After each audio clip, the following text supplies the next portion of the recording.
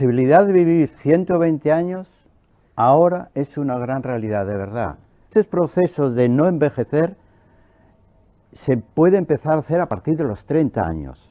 Pero ¿qué pasa? La razón y las emociones. La gente muere más por emociones equivocadas que por malas comidas.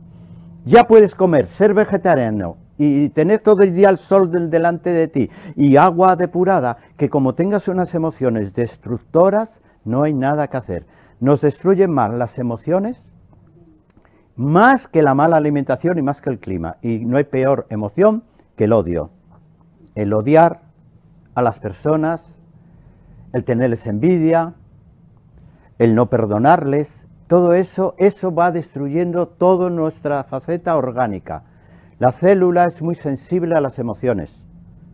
Si las emociones son de así se muera, si le puedo le mato, así le pongo los cuernos, cosas de esos piropos que echamos a la gente que no nos gusta.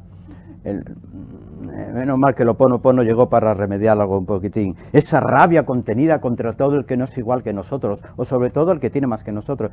Eso destruye más la salud que todo lo que hagamos a nuestro alrededor, más que si nos tirasen una radiación en la cabeza.